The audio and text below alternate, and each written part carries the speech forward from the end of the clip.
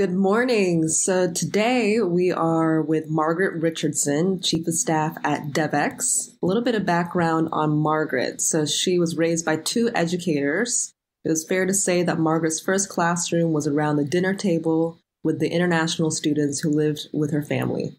This experience helped her understand the concerns of those impacted by global development firsthand and eventually led her to live abroad in Europe and the Middle East.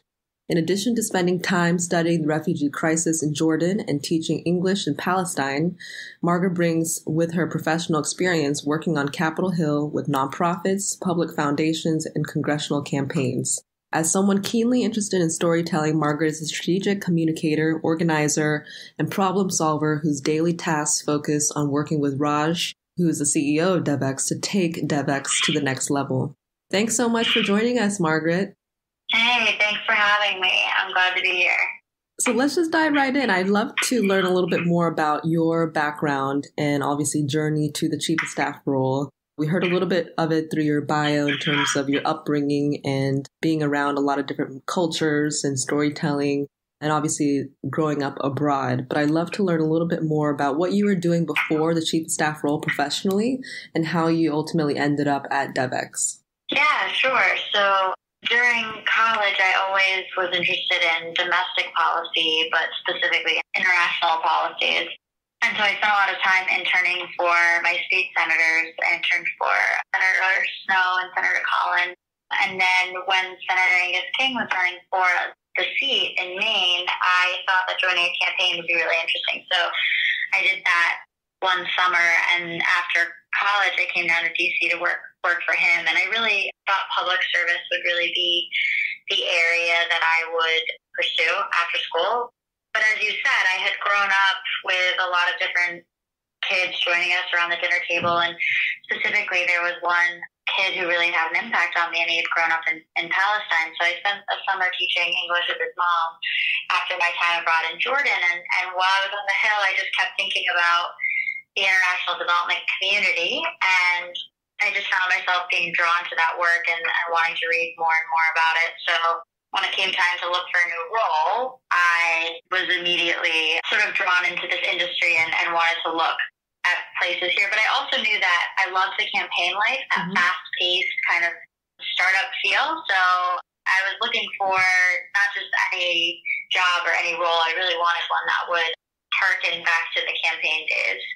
And so how did you hear about Devex? Were you just searching around for Chief of Staff roles in DC, or was it a specific introduction, or how did you land across Devex? So I actually didn't really consider the Chief of Staff role ever when I was initially looking. But again, I knew I wanted to work for one that was doing something innovative or different within an industry that was very traditional. Obviously, the Hill is a very traditional place, and I just felt like I wanted to explore technology a little bit more and that side of things. So honestly, I was just looking around on different websites, and I actually found this job on the Devex job board.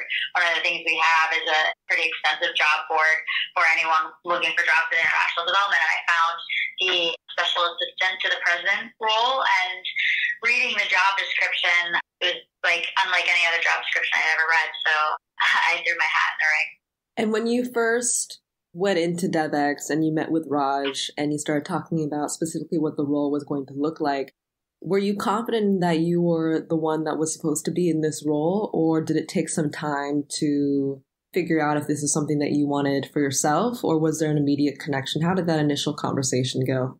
That's a great question. So I actually met Raj's colleague first as sort of a pre-interview, and I immediately connected with her. She was, the type of female role model that people, I think, talk about as kind of a dream role model. She was, incredibly intelligent, and I just felt like I really connected with her.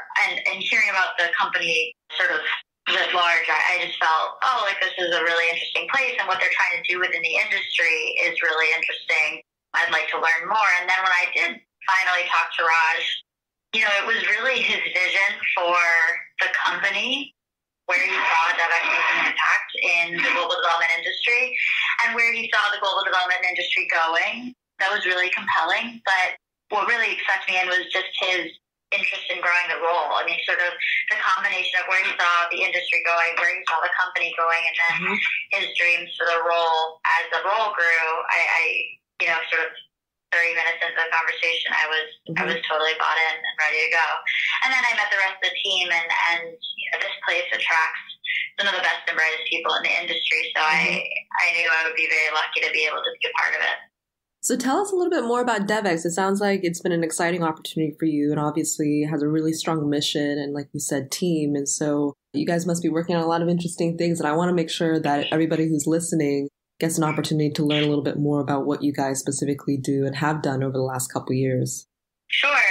So Devex is the media platform for the global development community. So a very, very easy and sort of simple way to think about us is what Bloomberg does for finance, we do for the global development industry. And the global development industry can be defined as anybody doing global good, which sounds very broad, but think World Bank, UN, the IMF, Gates Foundation, Rockefeller Ford, the big sort of global philanthropy foundations.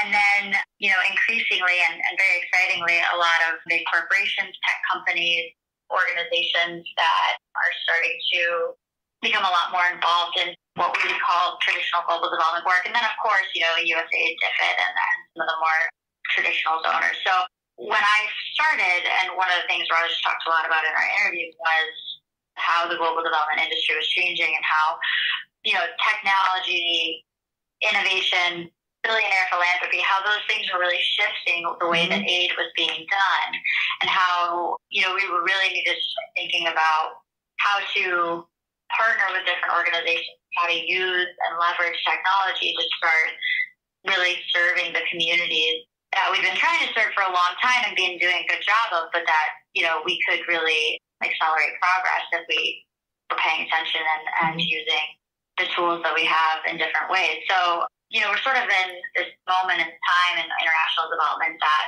is really exciting. And what Devex does is try to serve that entire community. So we have, as I said, we have a job board that we post a lot of jobs to, but we also have an entire media side. So we have editors, reporters, and analysts all over the world who are going out and looking at what's happening on the ground and reporting back to the community about, what's working, what's not working.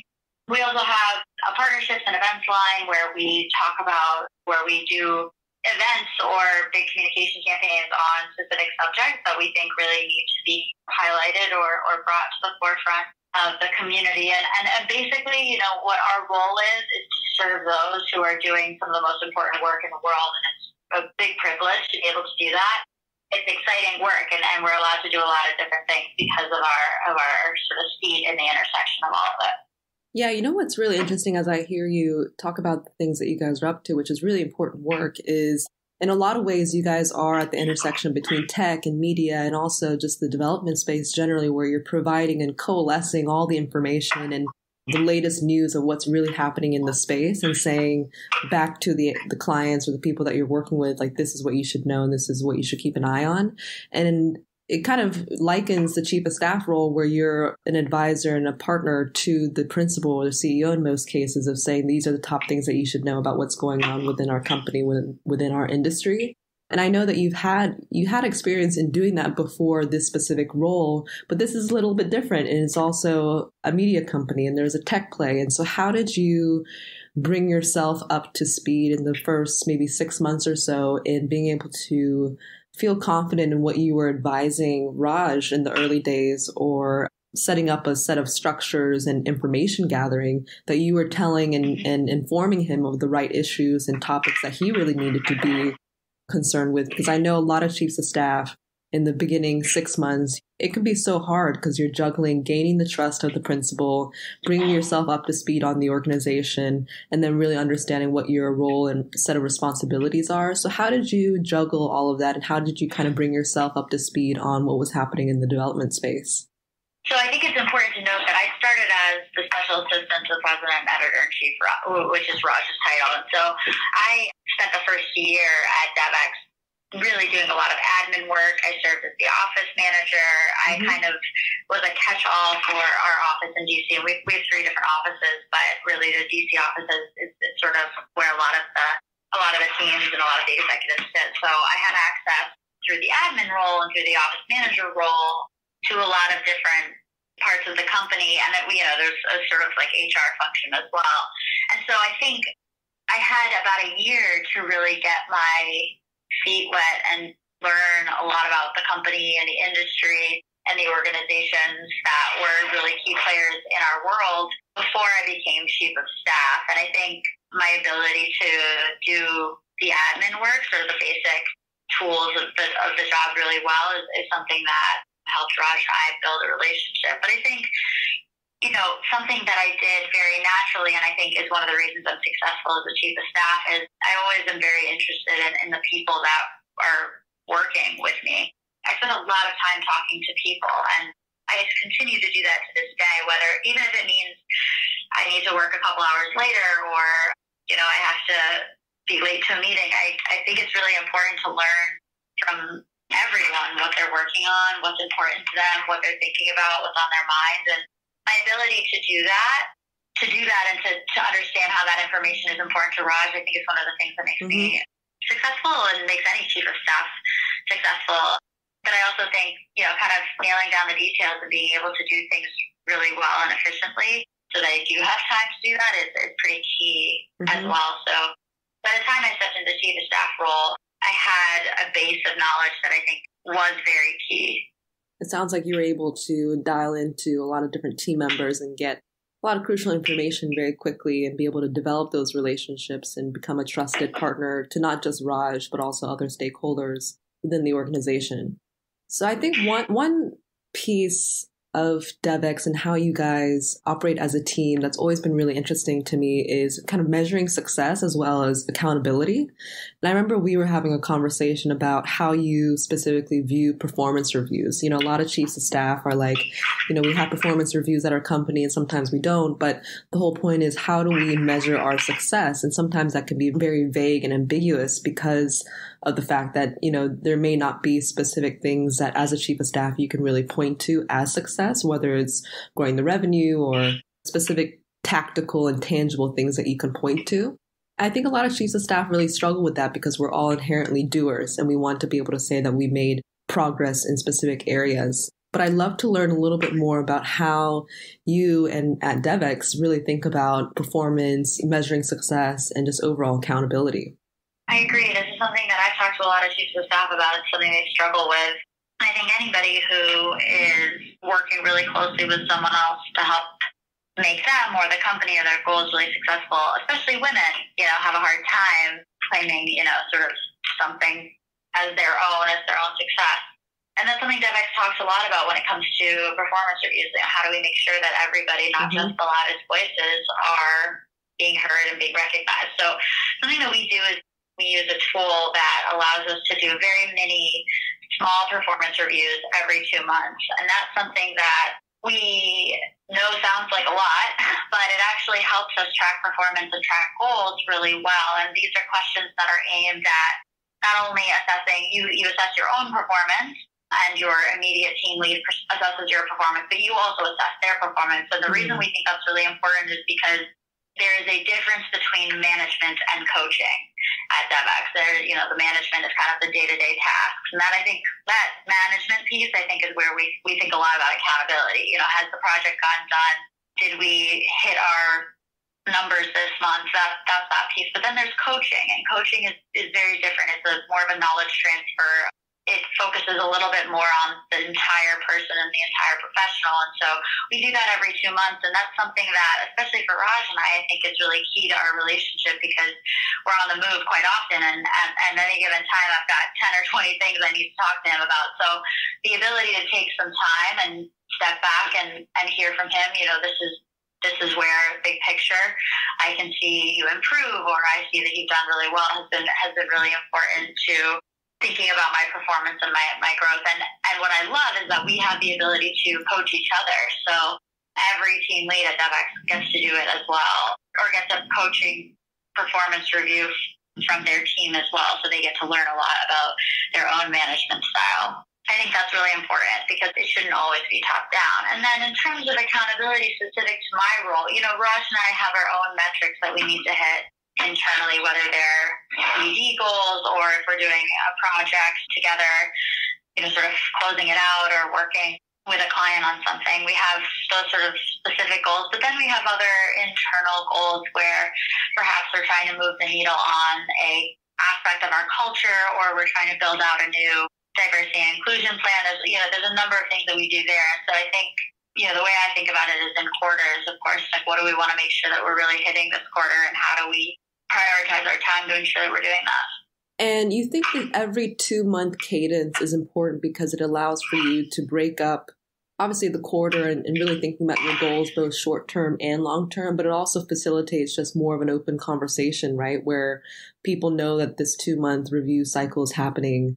So it allows for more fluidity, more openness, would you say? Or how do you think that those conversations help with culture? Yeah, that's a great question. And part of my portfolio is to think about the people and the culture at Devex. I think 2 months is the right cadence because it is a longer questionnaire that you have to fill out. And we hope that people are thoughtful. And I think every month would be a lot. So 2 months, I think, allows for real progress to be made on projects. And it also allows for people to improve upon things that perhaps were mentioned previously. But I also think it does ensure that you don't ever go too long without getting real coaching about your own performance and your own sort of path or professionalism within the organization. And I think that's really important. And I personally believe that it's helped a lot in our culture. There is, of course, kind of a moment where everyone's like, oh yeah, we have to do this now. It's time to fill these things out. And it does take time. It's not easy to get everybody on board, but those who participate every time and those who do find real value in this, I think, have said it's brought them and their team members closer. And there are some bigger teams, on our news side. Obviously, our editor there, she has a much larger team. We have a huge team of reporters. So we adjust the cadence if we need to for some of the larger teams. But those are also teams that we ensure are getting regular feedback or coaching in other ways. And obviously, as you can imagine, an editor-reporter relationship does that. But yeah, I think that coaching piece is really important because we are a small social enterprise. We are all very busy, hardworking individuals. I think more and more you see companies like that. And so taking that time to give coaching versus management is truly key. And I think builds a lot of community both within your team, but as a company at large. When did you guys implement this type of programming? The software, the tool that you're using right now, you guys are almost 200 people, is that right? We're about 140, actually, 140. But we'll be 200 maybe in a couple years. And when did you guys start using a tool like this? That's a good question. We must have started using it about two and a half years ago. Yeah, so pretty early on. Yeah, so we got to a point in time where there was a lot of interest in getting more regular feedback, both as professionals, but also giving it to the entire company. So we implemented 2 software tools this feedback one called Small Improvements. And that was just to make sure that as our teams grew globally, and we grew a lot globally, we now have people working from different development hubs all over the world, that we were always getting that regular feedback. It's pretty easy to give someone regular coaching when they're in the same office, but when you're working with 140 people globally, it's a little bit harder. So we implemented that to ensure that was happening. And then the other tool we implemented is called Office Vibe, and that surveys our team every 2 weeks just how things are going. These questions are developed by the Office Vibe team to assess for engagement and happiness and a number of different things at work. And that's really just to make sure that, as we're focusing on the most important issues in the world and serving, I think, the most important industry in the world. Mm-hmm. And we can only do that if we're happy, healthy, maximizing our potentials at work. And so that's just a tool that really helps us make sure that we're doing that, and also gives us really invaluable feedback about where the areas where we as a whole company can improve. So what would be your advice to a chief of staff who's listening to this and they're like, wow, this is a great idea and I should implement these tools. and they're going to be making a pitch to their principals and to their team largely about doing this. And, a lot of companies, I feel like most of the time they have performance reviews once a year and maybe maximum 2-3 times a year. So doing something like this could be a major shift in the already existing review process that an organization might have, whether they're a 30-person company or 200-person company. And a lot of people might think that this could be a really great way to have this consistent feedback loop and also create a culture of just honesty and transparency and being able to get honest and real feedback fairly often. And so what would be your advice to a chief of staff at a company who's like, I really want to implement this, but I'm not really sure how I would approach it because it would kind of mix things up a little bit in terms of the cadence? It's important to mention that we did have a review. We did have sort of like a biannual review process. And what we found was that it was really stressful for everybody. And it took up a lot of time and it got in the way of efficiency, quite frankly. Sort of this 2 to 3 week period where everybody was preparing for capital T, capital R, the review. It just kind of got in the way of what we really wanted to focus on which was like improving as professionals. So we do have an end of the year moment in time where we meet with all of our team leads and go over salaries and promotions. But that is based on all of the reviews that have come before that through this platform. So it's actually a much quicker conversation and it's a much smoother process now. So what I would say is, take a look around and talk to some people about how they feel about the review process. Is it positive for them? Do they feel as if they're getting regular coaching? And if not, this is a really, really good way to help with that. And I would say also, the future of work, everything I'm reading about professionals and what millennials and below are looking for in work is that they're not just looking to show up to a job. I mean, I think a lot of the listeners here will know this and be familiar with this. Like, people are no longer looking to just show up to a 9-to-5 job and go home. They really want to be working at a place that values them as a whole human and allows them to bring their whole self to work. And I think regular coaching really helps with that. It helps the team member feel as if there's real investment in them as a person. And it helps the team lead think about the difference between management and coaching, which I think is a really key difference not talked about often enough. And any organization that's looking to attract the top talent, especially young talent, this is the move. This is the absolute right way to be thinking about investing in people as humans and allowing them to bring their full self to work. If you're thinking about diversity and inclusion and the importance of making sure that your workforce is really bringing you the best and the brightest that they possibly can, investment in them as a person regularly is really key to that. It's important to get real data from the people that are there about what they enjoy and what they don't like about the review process. But it's also important to think about, how do you keep your company at the cutting edge of hiring the best and the brightest talent? And I think this is one of the ways you can do that. I feel like people are going to use this exact recording to bring to the meeting when they meet with their CEO and say, this is why we need to do this. That was great. Press play and sit back. Yeah. No, that was very helpful to hear that. And I think a lot of people, they have the intention of implementing these things, but they're not really quite sure what the right tools to engage with are and really how to talk to their broader team about it. So that was very helpful. In terms of just wrapping up here, Margaret, I always try to ask chiefs of staff, you've been a chief of staff now for 5 years and you have seen a lot of growth. You've seen a lot of personal growth within yourself. So what would you tell yourself, the person that was first starting out in the role 5 years ago, as you've looked back on this journey?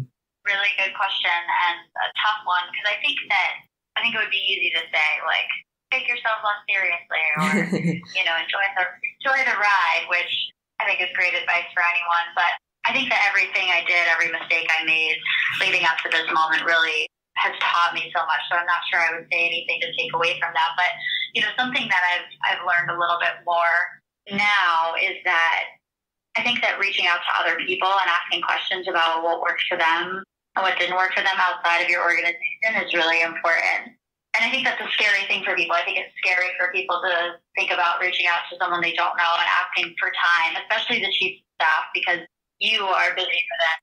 Most people, probably all your friends, and you know what it means to give away 30 minutes of your time. But I think that learning from other people, especially other people that you see yourself in, for me, like other women, other people in the communities that I'm a part of, I wish I'd reached out to them a little bit more to learn from their wisdom and their advice in the role, because I've done that more now and it's been invaluable. There are some people in the chief of staff community, especially women, who have spent more time with me than I could possibly have asked for and have given me advice that I think will serve me for the rest of my time. And I would also say reach out to people who are doing interesting things. I mean, some of the best advice I've gotten is from my friends who are doing totally different things, but who I've been able to be open with about the different things going on at work and who have interesting insights. So I think reaching out more both to people you see yourself in and also to those around you who might not be in your industry, but who could give you different ways of looking at things is really important. And it's something worth pushing yourself to do. Well, Margaret, thanks so much for sharing all your wisdom. This was very, very helpful for me personally, and therefore I know it will be helpful for a lot of other people listening to this too, especially on the just accountability and really thinking about your own success as a chief of staff and what that means for the rest of the organization, as well as with your principals. So thank you so much for joining us and sharing all of your experiences. Oh, thank you so much, Caroline. I always love chatting with you, and I'm so grateful to the Prime community. I mean, if you're looking for the best and the brightest chiefs of staff, go no further, right? So thank you so much.